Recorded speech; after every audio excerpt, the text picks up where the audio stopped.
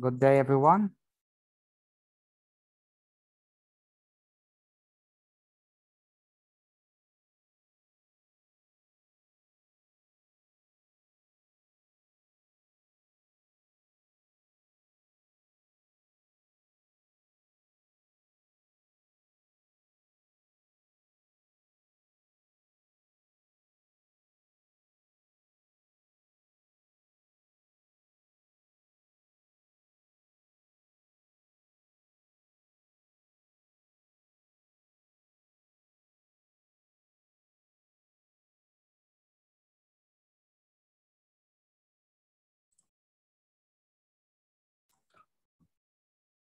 Assalamu alaikum. Good everyone. Uh, Welcome to our webinar of will delivery process that will be instructed by Engineer Abdullah Higazi. Before starting our webinar, we are just introduce our upcoming course of production optimization that will be 7 days hands-on experience workshop. The topics that will be discussed through our course are the nodal analysis, reservoir performance, well performance, perforation design, tubing size selection, well stimulation evaluation, artificial lift design like the design of ESP and the design of gas lift. Also, network modeling, the IBR construction for horizontal wells and water flood wells. For the course package, it constitutes of lifetime access for recorded sessions, actual field datasets, application-based workshop. The course material will be provided, and also you will get a certificate with online identification. By the end of this course, you will be able to perform nodal analysis for your field and construct the IPR and the VLP, select the optimum size for tubing, determine the well lifetime cycle, evaluate stimulation jobs, select the optimum perforation gowns, optimize the artificial lifting selection, design ESP system, and design gas lift system for your wells. For the course fees, it's only $30 for students, and for working professionals, it's $50. Okay, if you wanted to register to our course, I will send the link for registration into the Zoom chat now. So if you wanted to enroll into our upcoming course that will be on 15 December for 7 days, you can register by the link that will be sent into the Zoom chat. Okay.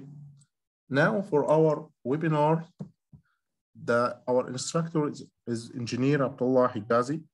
Abdullah is a senior production technologist with 10 years of multidisciplinary field experience in the well intervention completion and well delivery process. Also, he is working for Pabitco Egypt company with current focus mainly on field of well intervention and well modeling and ESP system design.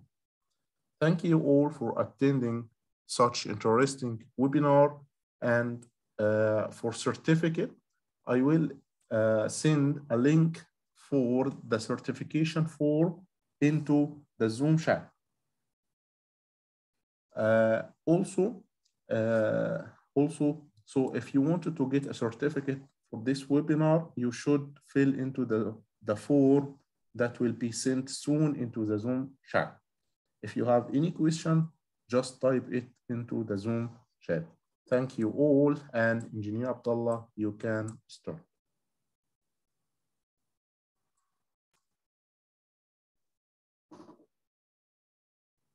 Thank you for introduction, and shall you please give me the share? I'll share my screen now. Yeah, so you can choose. Yeah.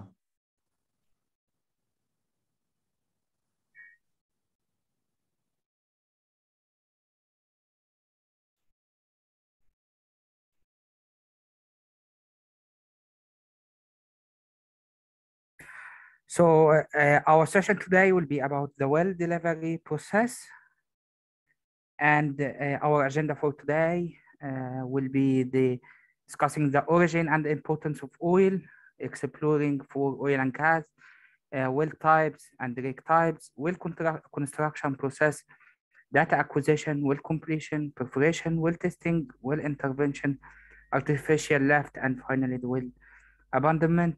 It's gonna be a quick view in such topics. Let me start with the importance of oil. As we know, 84% of crude oil is refined into fuel, while it is not the only use of hydrocarbon for the fuel. It will be used in many industries like we see on the screen. So almost all the consumables that we use day by day are originated or contributed from oil. So this is the importance of oil. What is the construction of oil? The chemical composition of oil will be composed of hydrocarbons, which is hydrogen and uh, connected to carbon atoms. The origin of the hydrocarbon, there is two theories for the origin of the hydrocarbon: inorganic theory and the organic theory. And the organic theory is the most common and supported one nowadays. The inorganic hydrocarbon source theory claims that there is chemical reaction that occurred naturally, and these formed the petroleum and coal.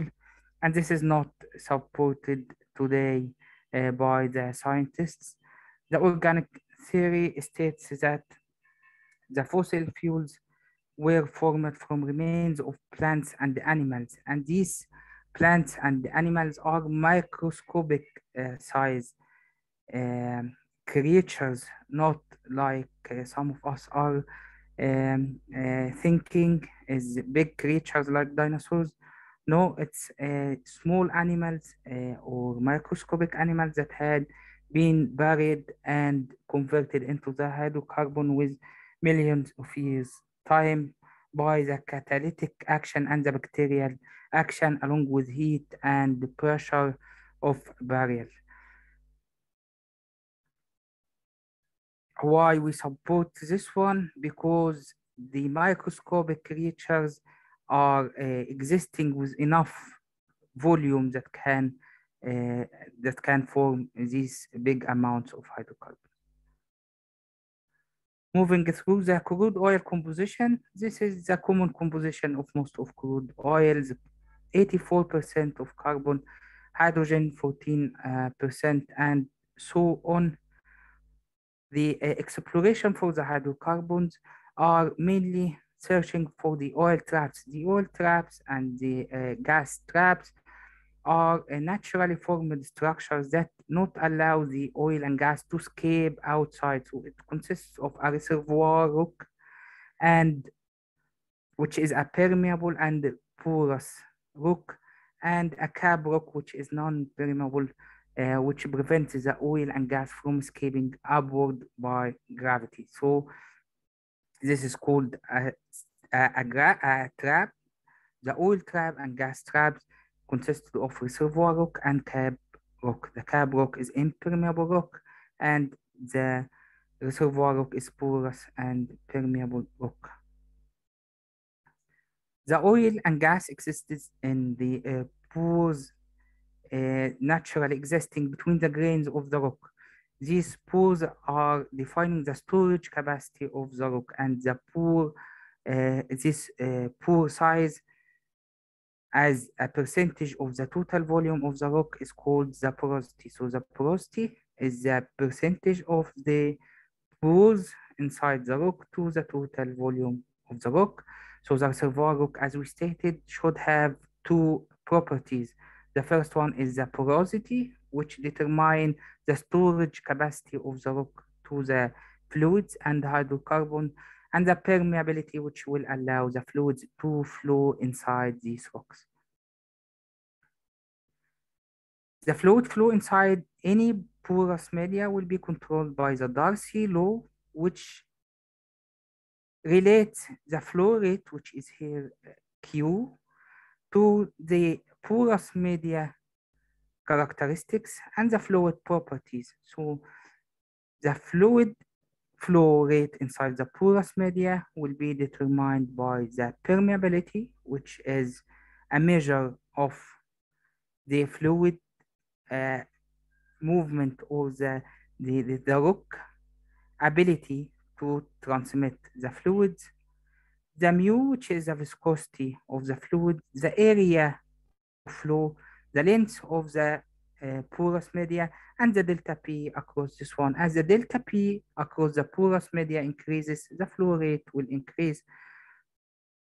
So the flow happens from the high pressure to the low pressure. This equation, when converted to the radial flow equation, which is the case in the oil and gas production, is the Q, which is the flow rate, will equal to 2 multiplied by K, which is the permeability, H, which is the height of the reservoir or the producing interval, multiplied by the delta P between the reservoir pressure and the bottom hole flowing pressure, which is called here PW or PWF. This is all divided by the viscosity, and the viscosity multiplied by ln RE or R, which is the radius of the reservoir or the producing area, divided by RW, which is the radius of the well. So this is a Darcy law corrected to the radial flow. This will give a linear relationship between the rate and the PW or the bottom hole flowing pressure. The K over mu is also called the mobility of the fluid and the reservoir. The mobility of the fluid according to this reservoir, and this is with each parameter in the equation. What does it mean? So the very starting point of the oil industry is exploring for oil and gas. How we explore for oil and gas? We search for the traps, which is the structures commonly having hydrocarbon fluid. So the structures favorable for this oil and gas storage are detected by seismic data acquisition, sending seismic waves and reflecting and receiving them back to have this nice figure on what is beneath to search for the oil and gas trap. Once a trap is detected, drilling is planned for this trap to explore if it is dry or having hydrocarbons. The types of oil will be divided into many categories. So the wells can be categorized according to the well trajectory, the vertical wells, which are the cheapest type of wells, the deviated wells, and the horizontal wells. The vertical wells, which are the cheapest but not always applicable. Sometimes we need to drill under cities, shoreline drilling, or connect multiple reservoirs, drill relief wells, or for a geological sidetrack or operational sidetrack from an original vertical hole, you will need to drill a deviated well. On the other hand, you sometimes require to drill a horizontal well into a reservoir to maximize the flow area and increase the contact between the reservoir and the wellbore. Also connect multiple targets and fractured reservoirs. On the other hand, according to well location, the wells may be classified into land wells and offshore wells. From the drilling purpose point of view, you can classify your wells into a wildcat well, exploration well, development well, and infill wells. And according to the fluid type, you may drill an oil well, gas well, water injector well, or a water source well to deliver water to these well injectors. These are the commonly used rig types to drill a well. Land rigs and offshore rigs are classified according to the depth of the water that it can drill through. The drill ships, the semi-submersible rigs, the jackup rigs, and the submersible rigs. According to the well purpose, the wildcat well is drilling into an unexplored area where there is unproven reserves or unproven potential for oil and gas. You drill for this potential detection. Exploratory wells will be based on the seismic data, and you drill to target these traps where also there is unproven area of hydrocarbon production. Step out wells will be drilled, or development wells will be drilled to delineate the reservoir boundaries and to know the extension of your hydrocarbon reservoir. When you find something in an exploration well, the infill wells will be drilled between producing wells in order to accelerate the recovery from the reservoir, and re-entry wells are old wells that is re-entered to deepen them, sidetrack them, rework or recomplete them.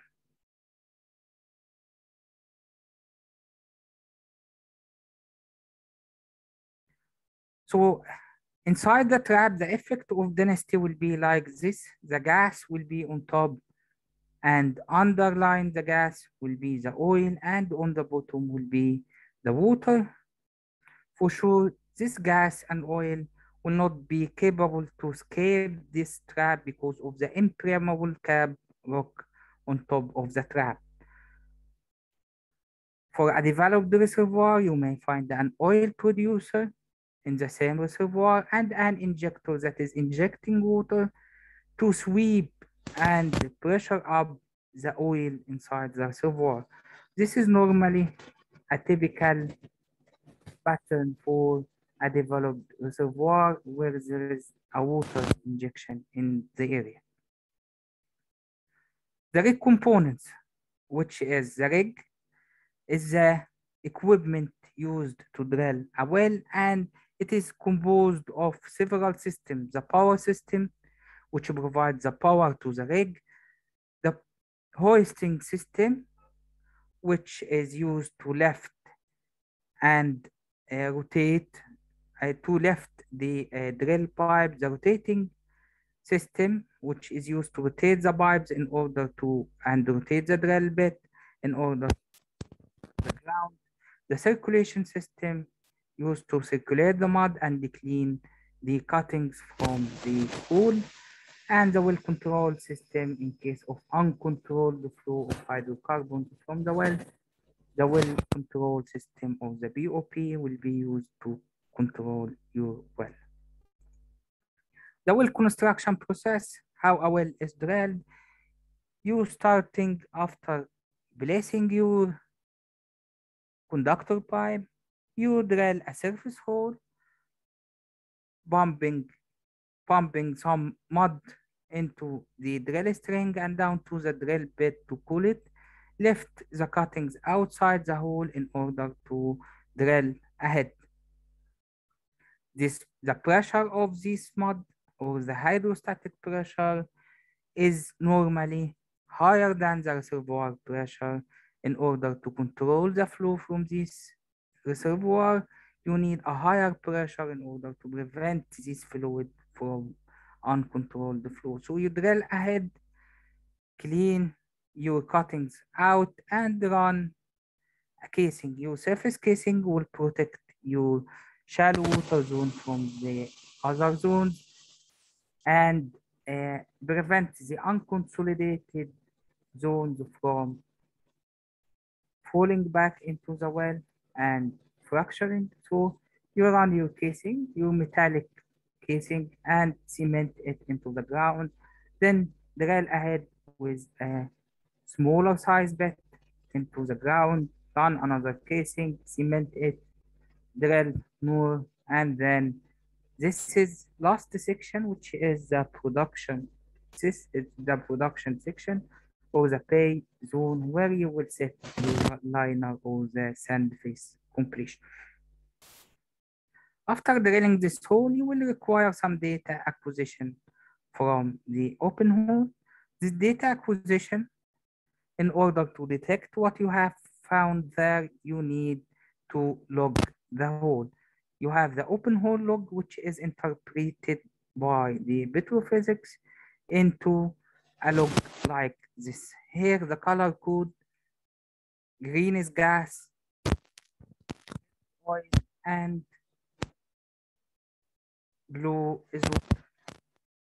We need also to collect some pressure and mobility data by what is called MDT or RDT log, which is a kind of open hole log. So two main logs are carried out: the composite, the triple combo, which you log your gamma ray, your neutron density and porosity log. Your resistivity will be detected as well. The hydrocarbon will have high resistivity, and on the opposite, the water will have low resistivity. This interpretation is carried out by the petrophysicist, and the data collection also for the pressure and the mobility, which is the K over mu, is collected by the RDT or the MDT. After collecting this data, you need to decide what you are going to do with this well. So for example, here, this is one well where we found gas, oil, and water. All the three phases are found in there in different reservoirs, and you need to decide where to complete your well on. A gas well, an oil well, or from the first look, looking at this interval, which is the water bearing interval, you may think you will never complete on it, but it is not the case, and I'm gonna tell you why.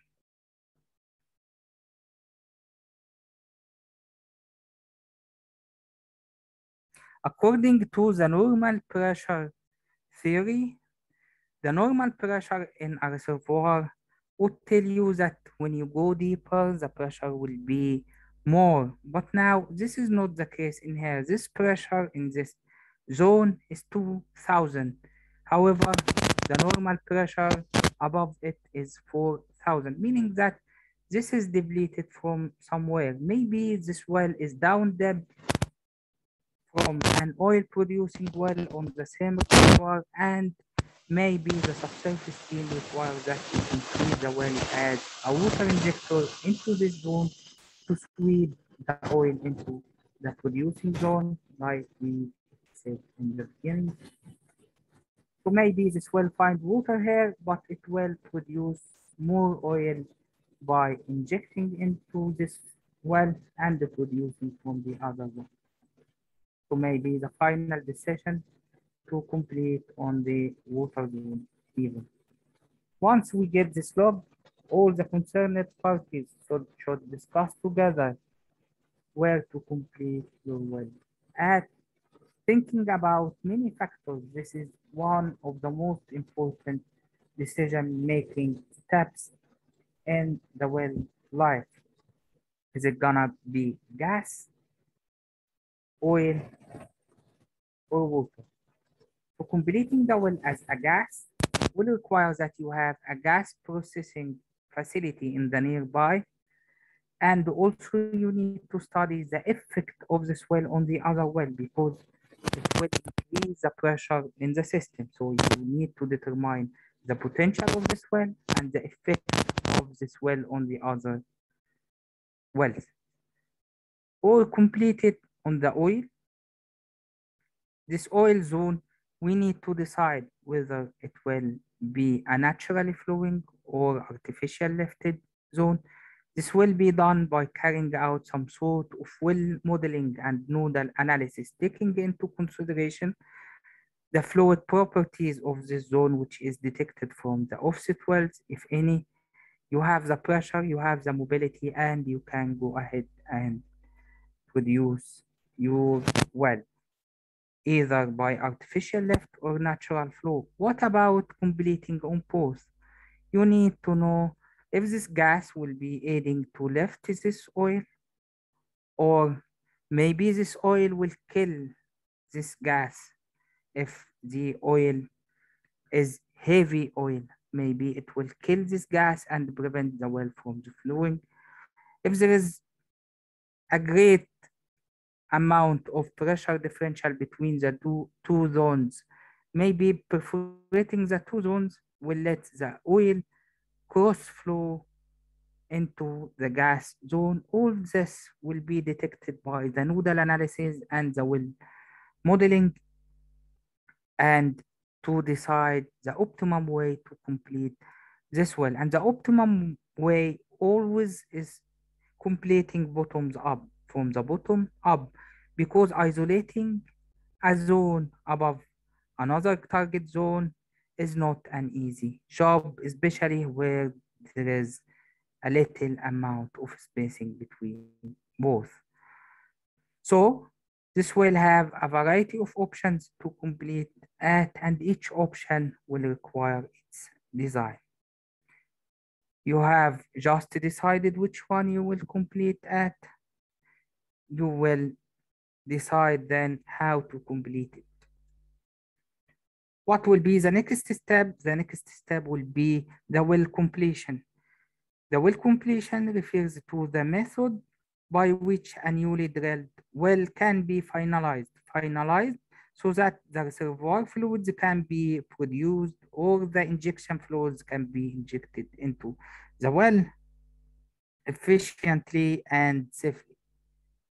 So in order to do so, there is two types of completion, or two steps that you will divide your completion into: the sand face completion, which is the lower completion, and the upper completion, which is the tubing or the artificial.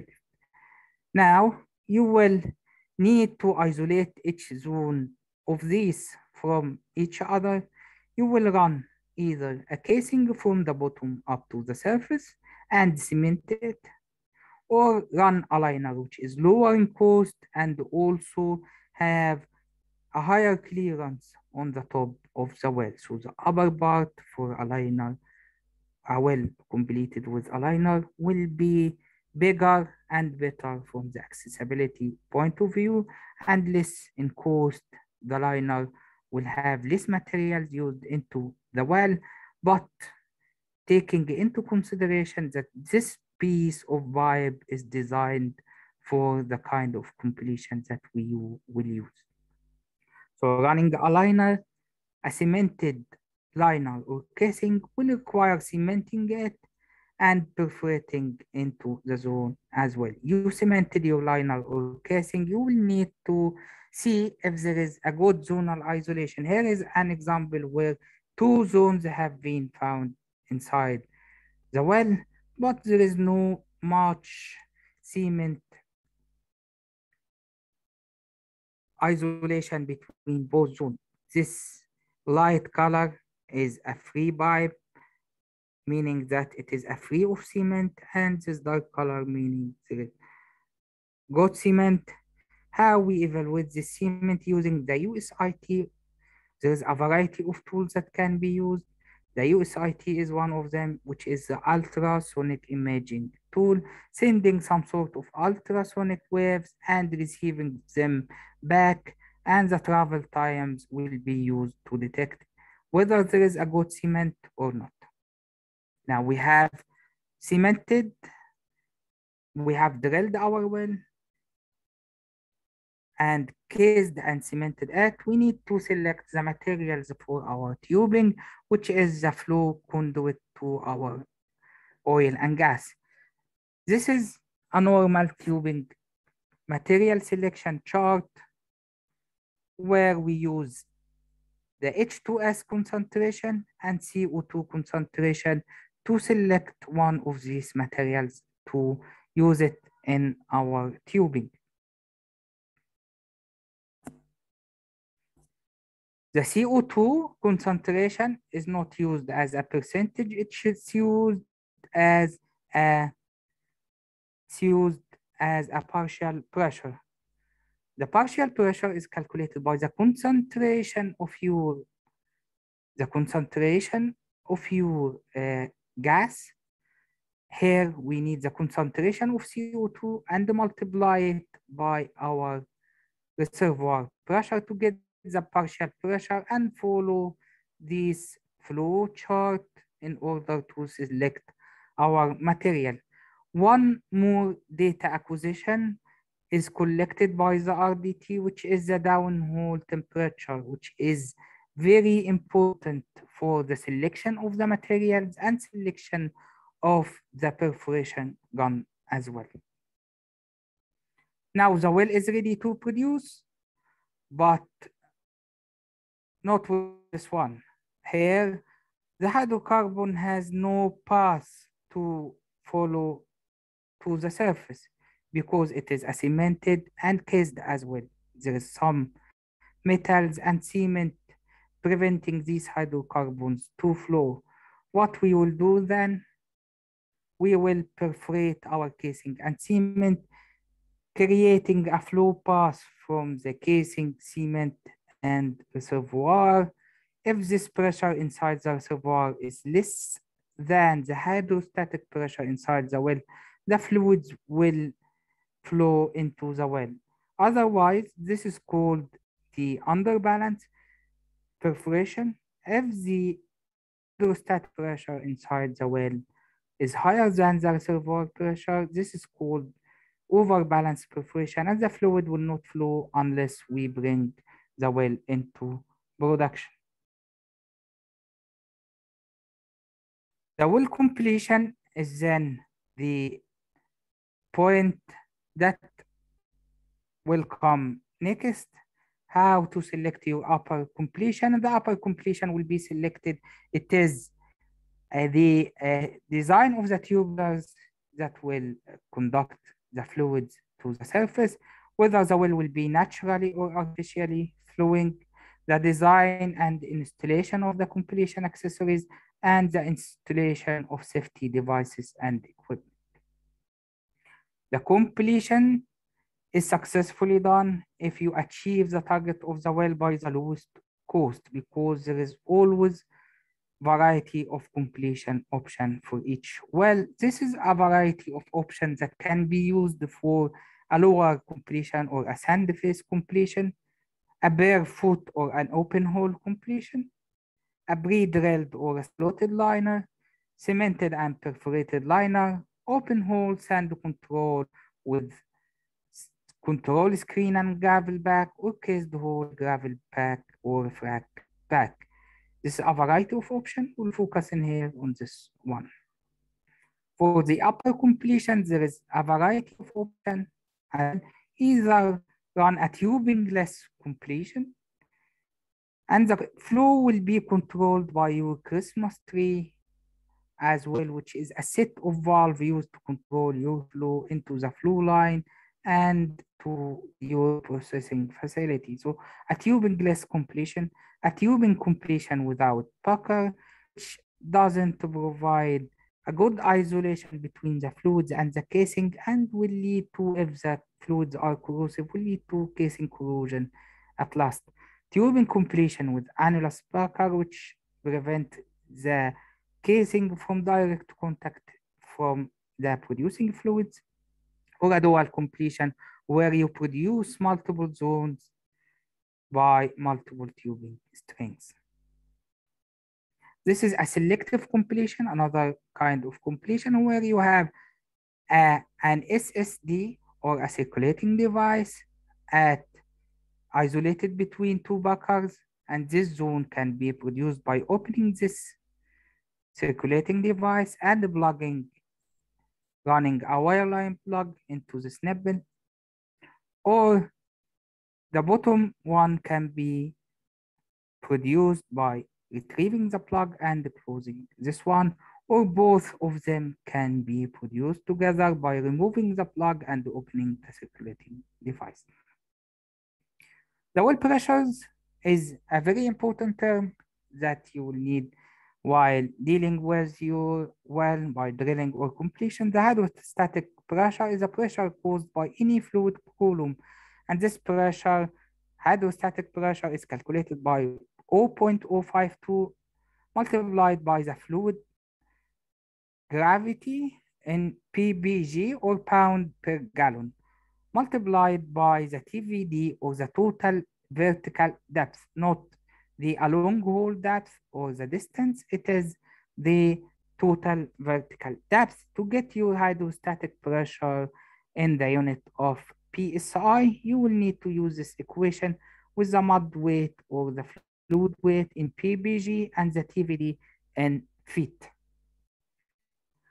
Another pressure term is the pressure gradient, which is the pressure per unit length or unit height of your fluid, just is got by removing this TVD from the equation, because you divide the hydrostatic pressure by the length. So it is 0.052 multiplied by the weight of the fluid in ppg. The formation pressure is the fluid contained into the formation. The pressure of the fluids contained into this formation is called the formation pressure or the reservoir pressure, and is normally equal to the fluid of the pressure of a water column down to this depth. There are three terms under the reservoir or the formation fluid pressure. Three terms are nominated in here. The normal hydrostatic pressure is equal to the water fluid pressure, and the gradient of the formation fluid will be equal to the formation water fluid gradient, which is normally between 0.433 to 0.465. This is the normal hydrostatic pressure. The abnormal pressure, wherever you find the pressure of the reservoir above this value, it is abnormal pressure, which is caused by some geological events or by a man-created event, which is the water injection. So sometimes you are injecting into a zone and drill another well, you find it higher in pressure than the normal, caused by this over injection, and you take a kick. Subnormal formation fluid pressure is where you find your pressure. We just have seen a case for this, where you found your reservoir is 2000 and you expect it is above 4000. This is called a subnormal formation pressure. The overburden pressure is the pressure exerted by the weight of the rock and the contained fluid over the interested zone. The fracture pressure is the pressure that causes the formation to fracture and the circulating fluid to be lost, and this term is used during the drilling, not overcome the fracture pressure while drilling, and is used while doing a hydraulic fracturing to improve your reservoir performance and reservoir production. So perforating a well is just what we discussed to create a conduit between your reservoir fluids and your well, and is done by a kind of lined and shaped charges. This would give you the best conduit shape and the deepest penetration. Lined and shaped charges can be used in a variety of ways, either to be tubing conveyed perforation, where your guns are conveyed into your final completion. You are ready for production, but you didn't perforate yet. You just perforate and drop your guns. This is called a TCP shot and drop perforation, and this is the most effective way for a naturally producing well to produce the well once you perforate it, because once the gun is perforated and dropped, the well will start to produce straight away. Another technique is called TCP shot and pull. You run your tubing, your perforation gun into your tubing, you perforate, pull, and run the final completion. Either it is ESP or another natural flow completion.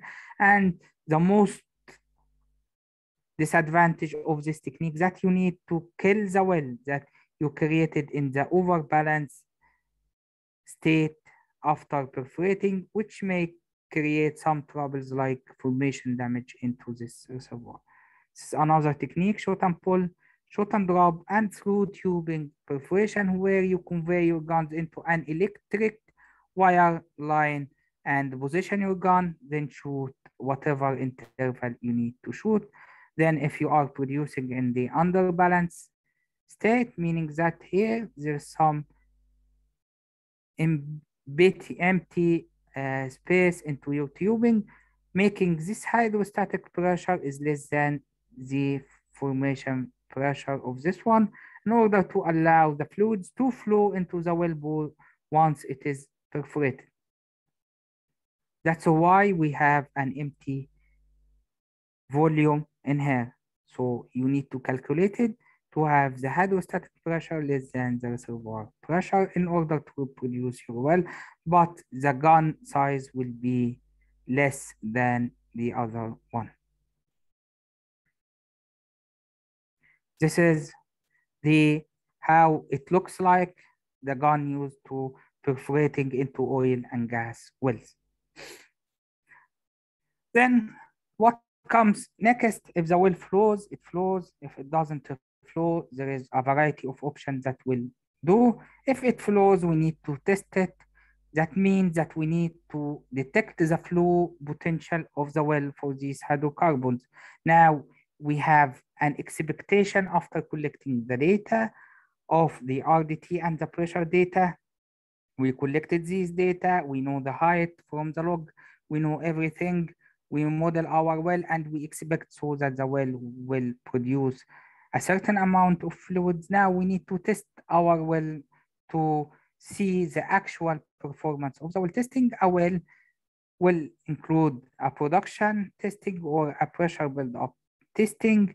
This will be done via testing a separator, and we will collect surface data like the Q gas, which is the flow rate of the gas, the Q oil, the water cut, which is the percentage of the water to the total liquid, the PVT data, including the viscosity, the API, gravity, and everything about the fluids, the wellhead flowing pressures, and so on.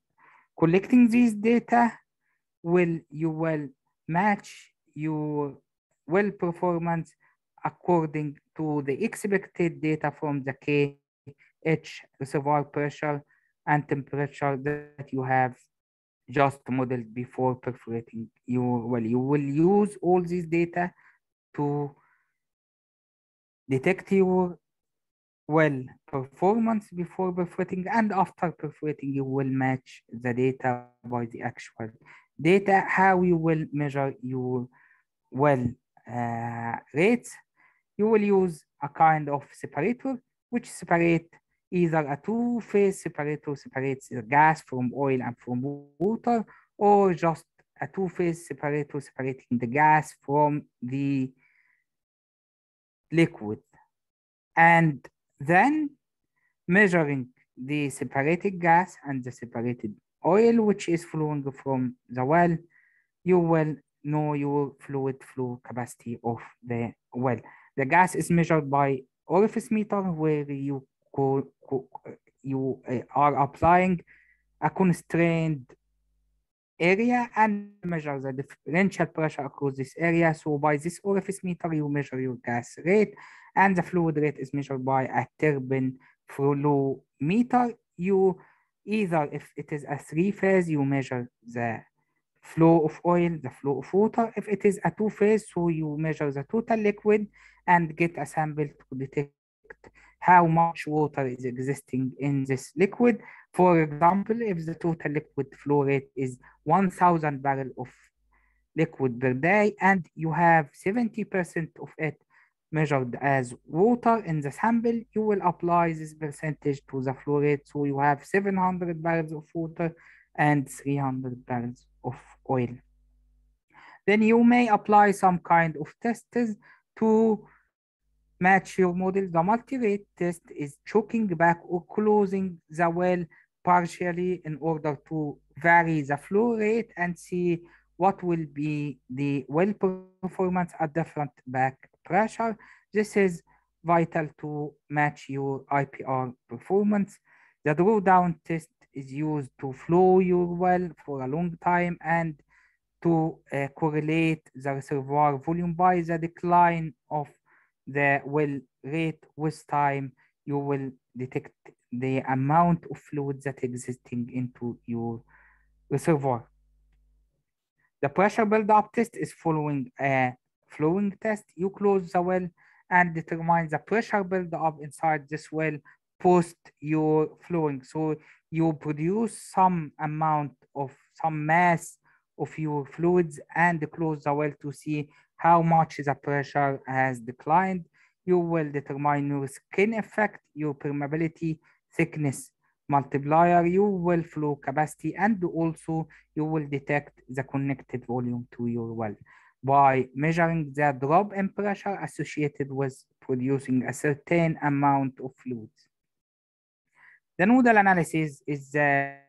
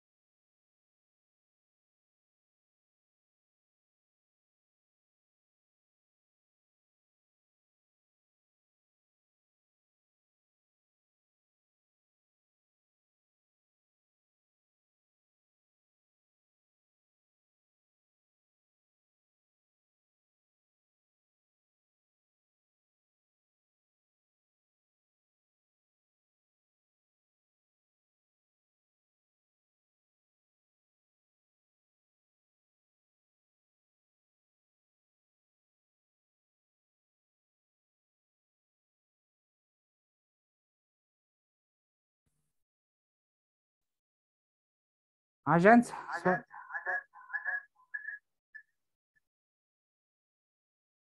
sorry for this interruption, just a bad network. Now I'm back. I hope everybody is hearing me back. So the equation that describes the flow of fluids into the reservoir will be called the IPR, or the inflow performance relationship, and it is determined by the relationship between the bottom hole flowing pressure, or the bottom hole pressure, with the Q, or the flow rate. And as this pressure increases, this will create more back pressure into the formation fluids, and the flow into the reservoir will be less, because the differential pressure across the reservoir will be less. And as another system will be the vertical lift performance, or the outflow performance relationship, which describes the relationship between the pressure in here and the rate inside the tubing. This is determined by the hydrostatic pressure loss, the friction pressure loss, and the back pressure at the wellhead from the other wells. So the intersection between both will be said to be the operating point. This is where the pressure here is the same for the IPR to flow and for the VLP. So the pressure in here will be as low as possible to produce from the reservoir at the certain rate, and as high as possible to produce the fluids out, because as the rate increases, the pressure required to lift them up increases. So that will be the operating point. Okay, one important BVT characteristic of the fluid is a bubble point, as we have a mixture of oil and gas, or liquid and gas. As you decrease the pressure, the oil will start to expand. At one point, gas will start to release from this oil. This pressure is called, the pressure at this point is called the bubble point pressure. And to account for this pressure in the IPR, it will make some deflection in the IPR below this bubble point. So the Darcy law will not always apply for your flow. Otherwise, you will need to model your well below this bubble point. You will need to use the Vogel correlation, which relates your Q max to the Q and PWF. PWF is a bottom hole flowing pressure, PR is the reservoir pressure, and Q is your flow rate.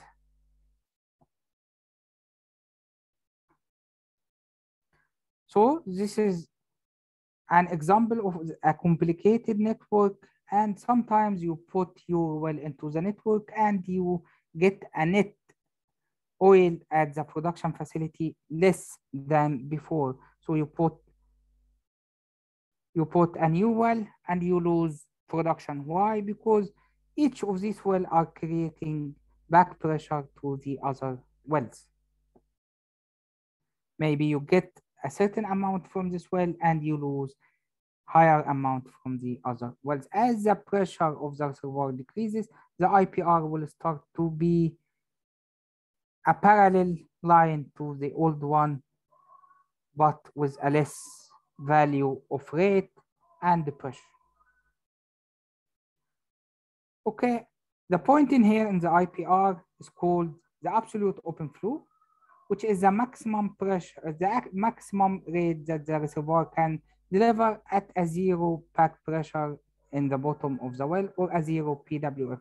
So here is an example of a good well that can flow at a different tubing sets. If we complete with a tubing that will create this vertical lift performance, we will produce at this rate. If we run this tubing, which is a bigger tubing, you will produce at this rate. So here is a perfect example of a naturally producing well. As the reservoir pressure decreases, the IPR will shift down.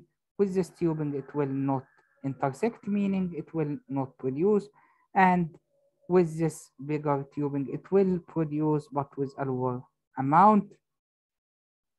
Here is an example. The black one is the IPR for a well that have the same pressure but a less mobility as, or a less quality, a less productivity, meaning that the maximum that this one can produce is much less than the maximum this one can produce. So the green one is a depleted high quality reservoir.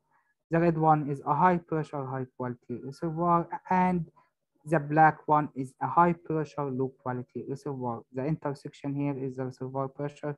The intersection here is the absolute open flow. Wherever the IPR and VLP doesn't intersect, you will need some sort of intervention, either to install artificial lift or to stimulate your well, meaning that you do a fracturing to your reservoir in order to create high permeability passes, or you pump chemicals to create high permeability passes. The well intervention is any sort of operation that is done during the well life. It is a well servicing activity in a live well or a dead well,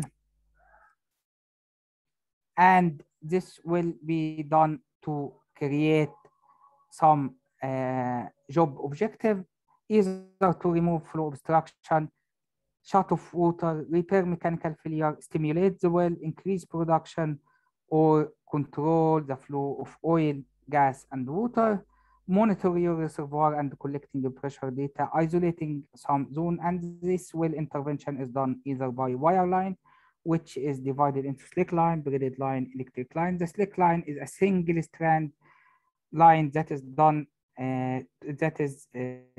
done to perform some mechanical job into your well, and this has no electric connectivity with the downhole tools. The tools will be lowered by this slick line. The wire line, electric line, will be a surface readout line, the same concept as the slick line, but with the electric connectivity with your tools. The coil tubing is some sort of coiled length of thin-walled tube that is lowered into a pressured well by means of mechanically driven belts and drums. This is how a coil tubing rig up will look like. Now, assume that we have a producing well that has suddenly stopped the production. You will need action. You will need to check the wellhead back pressure from the well by checking your wellhead pressure and flow line pressure and so on, to prove that the tubing is not plugged. You run slick line dummy run, meaning that you lower a tool with the full gauge and see if it is passing through the well or not. If you find an obstruction, if it is salt, you can pump a fresh water to dissolve the salt. If it is acid soluble material, you can pump some acids with the coil tubing. If there is no obstruction, you will need to collect some data like lowering gauges to see what is your reservoir pressure, closing the well for a long period and see what is the pressure in there, and if the pressure has declined from its initial.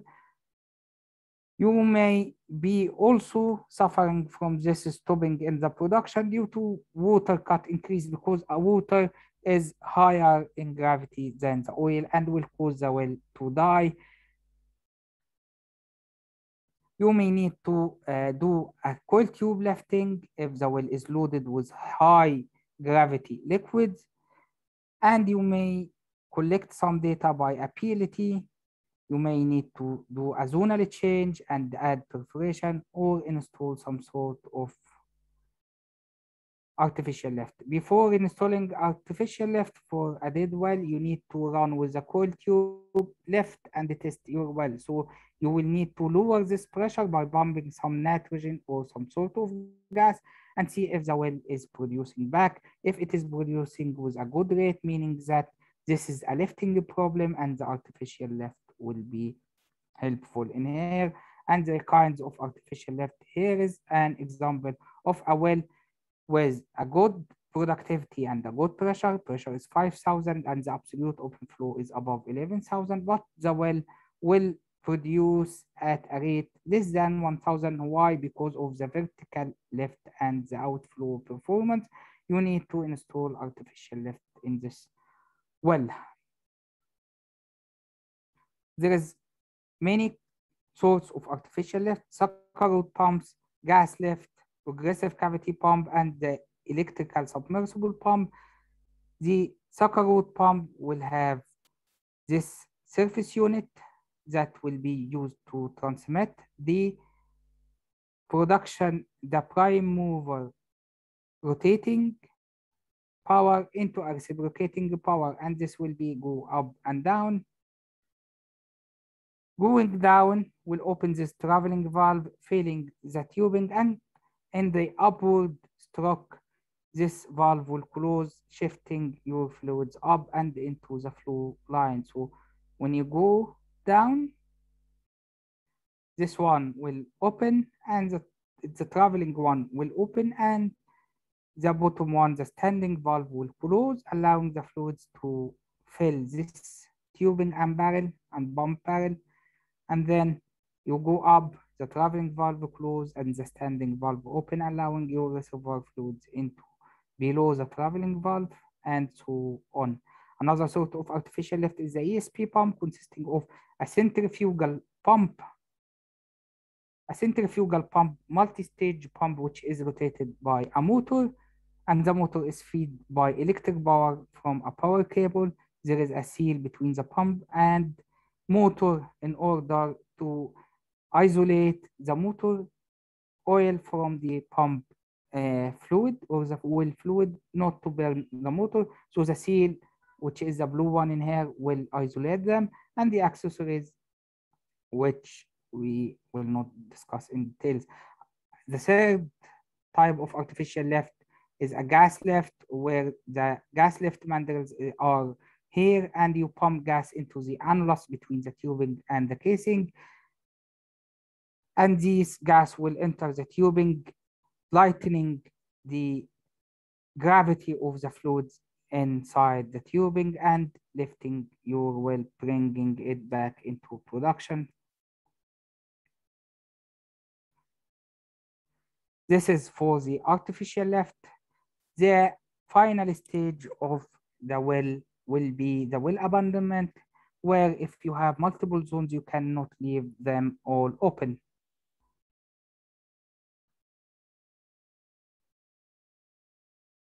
In order to abandon your well, when it reaches the economic limit and the well is producing less than the expenditure the company is providing,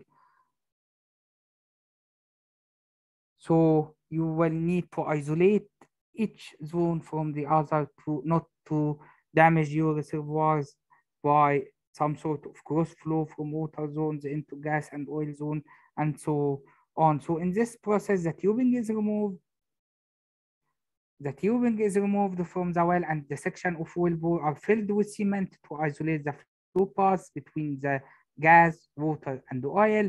And the surface around the wellhead is then excavated, and the wellhead and casing are cut, and cap is welded in place and then buried.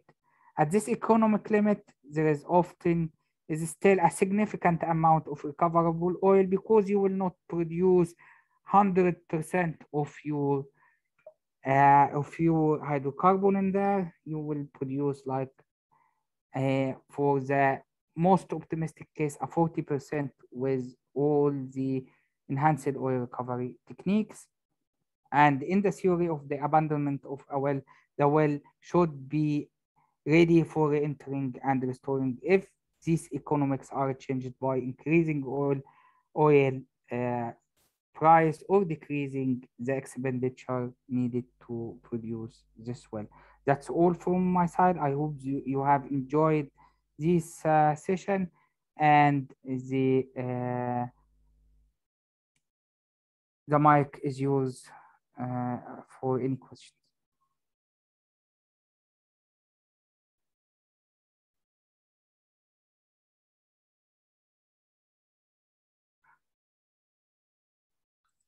Thank you, Engineer Abdullah, for this interesting presentation. And we just have some questions into the Zoom chat, if you can answer.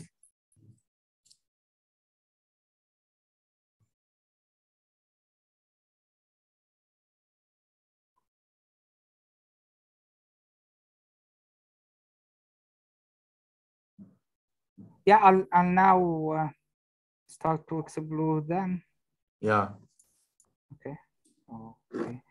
We may need well intervention to reduce near well bore pressure drop, which is where we usually see the largest drop due to mud invasion. Yes, this well intervention is a kind of stimulation that we have said either by fracturing or acid stimulation. The fracturing will apply higher pressure than the fracture pressure that we have just discussed, creating a flow path into the reservoir and propping them with synthetic sand in order for this fracture not to close again during the production period. So it is some sort of well intervention used to increase the productivity index of your reservoir.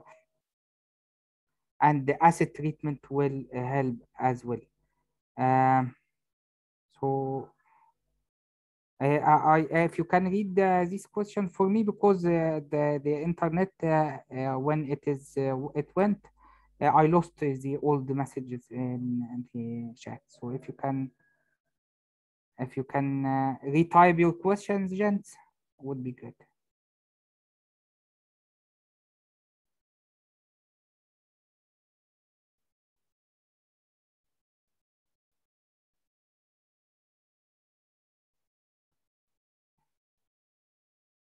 باشمهندس، لو تقدر تقرا لنا الأسئلة، لأن هي مش موجودة عندي لما طلعت من السيشن. فلو تقدر حضرتك تقرا لنا الأسئلة أو الناس تبعتها لي. How can we reduce the effect of mud invasion that what we just discussed, reperforating, stimulation, or acidizing? How to maintain the formation pressure around borehole, as every formation have different nature? By injecting into your reservoir in another well, you will maintain your reservoir pressure.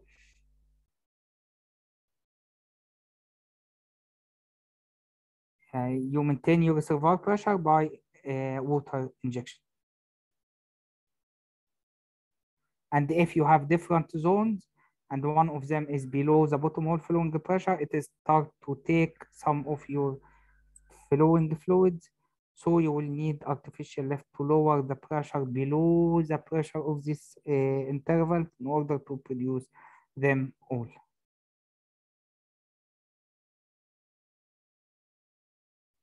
Any other questions, please type them.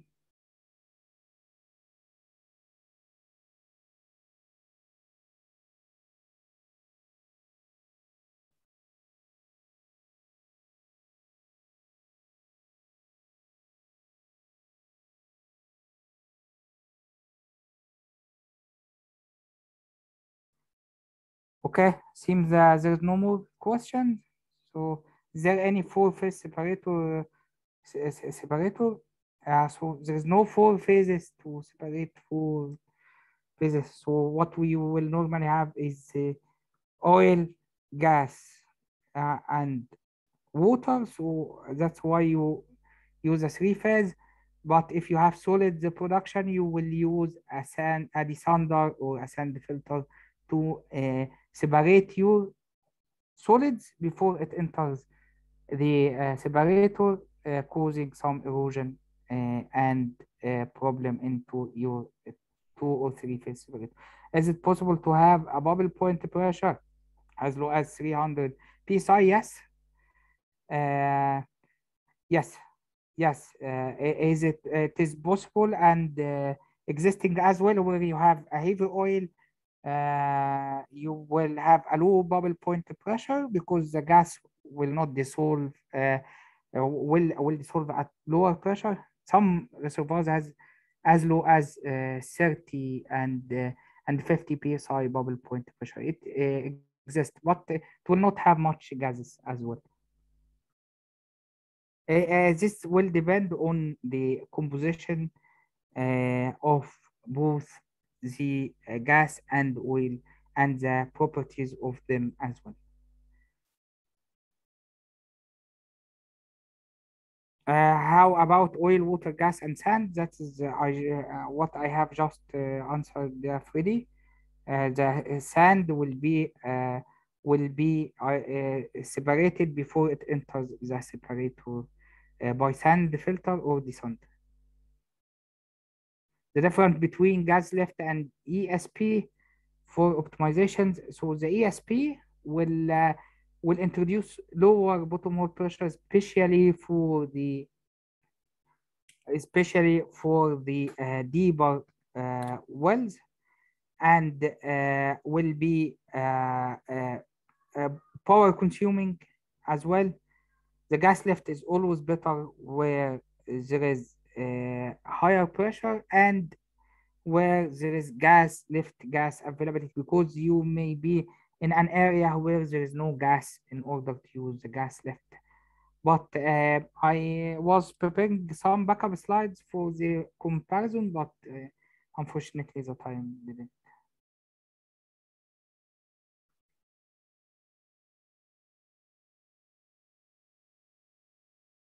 So the fracture was proven and was acid. So the acid fracturing and fracturing with proven are used in different types of reservoirs.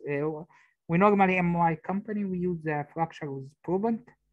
It is less in cost, but the acid fracturing is used in the carbonate mainly, not in the sand. So we fracture with proven in the sand reservoirs and with acid in the carbonate reservoirs in order to have a higher reach into the reservoir and dissolve the matrix itself.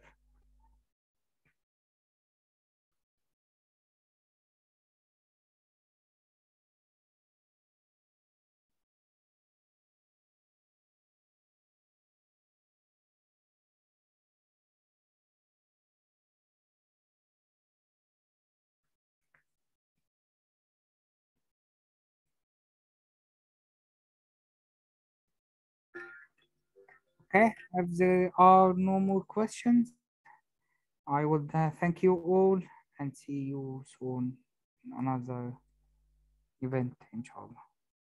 Thank you.